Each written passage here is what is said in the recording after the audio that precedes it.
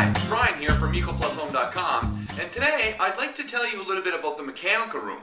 But rather than me kind of muddle through and tell you what the things that I know, what I'm going to do is I've got a video from Mario Gross, who's a project manager from Bosch, and he explains the entire mechanical room in a press conference that we had last week. So what I'm going to do is I'm going to show you a little clip of that rather than me try and muddle my way through it. So why don't you check it out?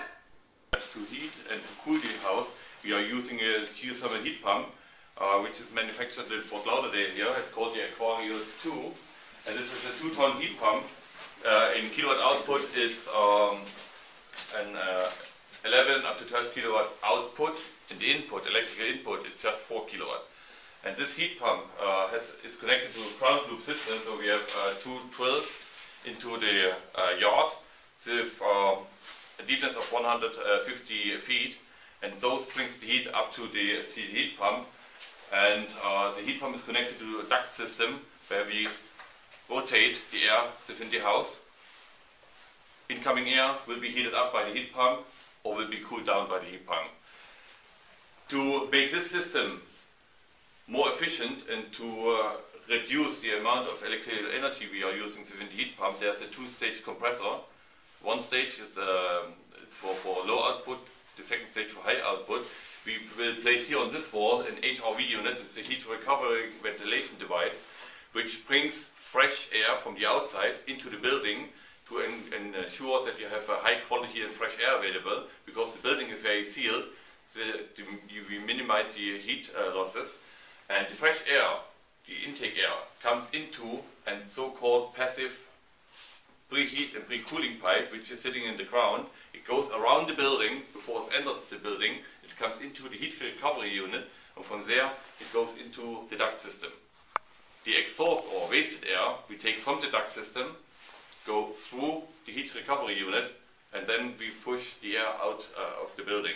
And within the heat recovery unit we have a heat exchanger sitting, and this heat exchanger can at least ensure, with an efficiency of 91%, then 91% of the exhaust air will be transferred to the fresh incoming air. But the fresh incoming air, especially during the winter time, it's very cold here in Canada. So we put the air first down to the ground where the passive piping is located, and we heat or we preheat the ground, the outside air, and then it comes into the heat exchanger, and we transfer already preheated or hot air from the building to the fresh incoming air, and then we keep the heat pump out of operation. So just the fan ensures that the air is rotating within the house. So both units working together ensures that the heat pump stays out of operation as long as possible and kicks in just if the demand is bigger that the HRV can provide. A second thing is to provide energy coming from the sun, the solar thermal energy. We have 4 solar collectors on the roof. Those are special collectors we call the SKS 4.0. Those collectors are hermetically sealed. They are not open vented. We have between the copper absorber and the glass window, we have a noble gas filled in called argon. And argon allows that heat can enter the panel and it improves the efficiency, but heat does not disappear again. So those panels also have an advantage in climate zones like here. As we saw this morning, you have a lot of humidity, a lot of condensate. An open vented panel, humidity goes in or condensate goes in, and then the absorber is covered by condensation or condensing water. In this case, it's not happening. So as long as the sun comes out, the panel can start working. And also, a big advantage is the glass window on those solar collectors are safety glass, so it can stay or survive on a hailstorm, for instance, compared to evacuated tubes. Evacuated tubes are regular glass tubes, and if a hailstorm comes, it can destroy the tubes. So for this region, those panels are the best solution. So those panels are connected with a pre-manufactured copper piping, which are pre-insulated, with an extension cable for the solar collector sensor. It comes down. At first, it charges a domestic water tank, 120-gallon tank. If the tank is satisfied, we have a valve which switch the solar circuit to the ground loop circuit of the heat pump.